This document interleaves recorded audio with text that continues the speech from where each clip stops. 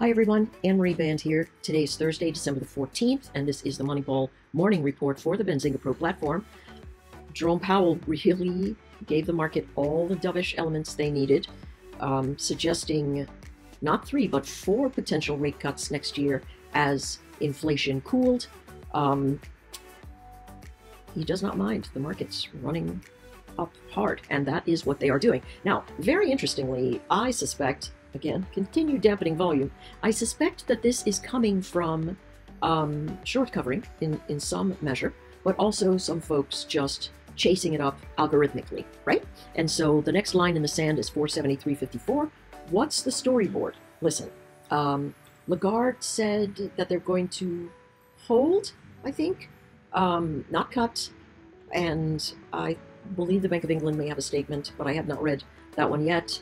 But here's the thing, their economies are still in contraction when I think the evidence is a little mixed about where we are headed in terms of contraction versus expansion. There's certainly some things expanding. And as I mentioned, if you happen to listen to me on business radio on Sirius, what we talked about was the banks, all the major banks being very keenly aware that their biggest clients holding their biggest debt needed that debt restructuring, and they did it in really fine financial form, right? And so don't ever underestimate the financial wonks sitting back there figuring out a way to keep us in between the lines so that they can get their money at the end of the road. So they're kicking the can down the street a little bit. There is going to be some pain in the future, but as far as the market goes, everything's going really well. Let's take a look at the numbers that we've blown through, okay? Yesterday was a solid grind up and then pure acceleration after Jerome Powell got on stage. And then this is the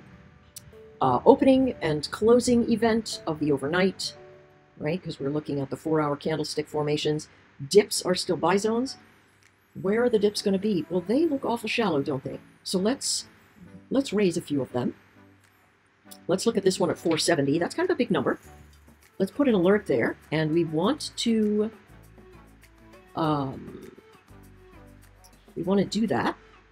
See if it comes in at 470, still a buy zone. Listen, if it stops bouncing at 470, the volume up here is thin because I still believe that what's happening is that traders are getting out of the market on the rises. Now, we've got a butterfly that is deep in the money, so we're going to do some organizing here on the short side of it, but we're going to give the markets about 90 minutes to settle out. And so that's going to work out just right into our Zoom. I'm going to do the Zoom early today so that we can get in the active space here. So look for me at about 11:30 Eastern, 10:30 Central. All right, levels to watch. Top, we need an alert here. 473.54. Remember, that's the number from 2021 over here, that high. And then above it, we have the close of that month, 474.96. And then the open of the following month. And then, of course, we've got these massive highs up here. What is this number? That 479.98.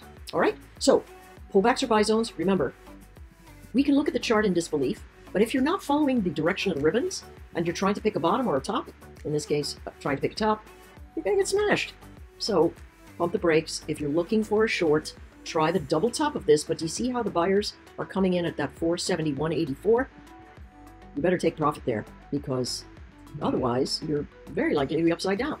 Let's go to the Qs. Qs also doing crazy things. If you did the butterfly spread that the Qs were on, that is in great shape. I mean, that's in fantastic shape. It's sitting right at the top of the range. Let's take a look at where we are relative to motion. 405.59 is current pricing. The high of this candle is 404.58. If we lose that ledge and don't immediately recapture it, there's going to be an issue with buying, but having a bunch more risk open up. The number below there is 402.28. Have we stopped heading higher? Well, not really, right? Here we have a high, and then a higher high, and then a higher high. We're not closing higher, but we do have something that says, hang on here, I think this one is a little long in the tooth, okay? So what do we have to do? 1, fail to close higher. 2, test support. We just did that at the 403.70 area, right? 403.70, I'm just going to put it there. I know it's a little noisy, we'll clean them up. But 404.70, excuse me, Yeah, 404.50. If we lose that area, 403.70, and then 402.28. So have we failed to close higher? Potentially. Have we tested support? Yes.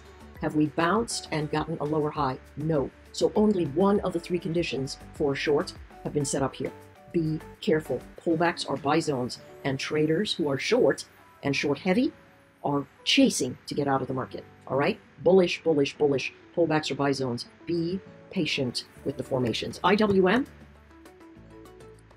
unbelievable move. This is just unbelievable move. The continued dash for trash, in my mind, it's still underperforming everything, but finally coming into the areas where wicks really start showing up. And so here we have this edge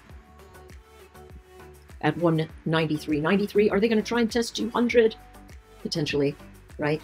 200 has sort of been the sweet area. 202, and then maybe, let's move it to this one over here, 201. But pullbacks are buy zones, no doubt about it. Man, oh man, this is insane. Here, this 193, you notice they're holding above it. We're going to watch that. But pullbacks are definitely buy zones, and we'll be adding some spreads that are going to give us some easy ways of moving. Let's see if they've rolled. Oh, they should have rolled this, yeah? 472, let's see. No, they haven't rolled it yet. Okay. It's going to happen probably Friday or next week. We'll be going back to the ES1. All right, taking a look at this. 47.61, top of the range. Holy smokes. 4,800, next line in the sand. 47.82. Is that right? No, 47.95. 47.93. That's what they're going after today, right? Pullbacks or buy zones. Here's our 47.61 breakaway. Let's put an alert on this one. Oh, for the love of Pete, come on. All right, I am going to...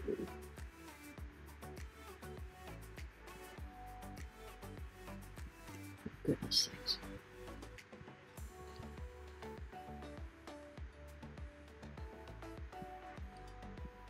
All right, I'm going to move this one up so we can see what 47.70 looks like.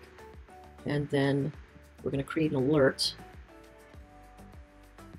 for this zone. And then 47.91 to 4,800. It looks like they want to test it, right? All of this pretty thin volume, right? So if we lose 47.70, you want to really be cautious. But this is where they're headed, 47.93, 4,800. Are a lot of people going to try and short that edge? Yes. And that could give us another blow off top into the 4,900 region, right? It's, you know, it's crazy. We could see 5,000 without too much of a headache. It's insane. Insane. All right, here we go. NQ. All-time highs right now. And is that right? All-time highs? Yeah, I think so. All-time highs. So let's do a Fibonacci. All right. I'll be done. Yes, I'll be done in 2 minutes. Take a look at Fibonacci. We've got 17,000 as our next marker. And the chart does look a little exhausted. Remember, high, fails to hold higher. Now it's testing support. Remember, you're going to have bounces right here at this flagpole. At the top there. Okay? Now, pullbacks are buy zones, folks. Pullbacks are buy zones. Look at your wicks, and you're all set. Okay? I'll see you on the platforms.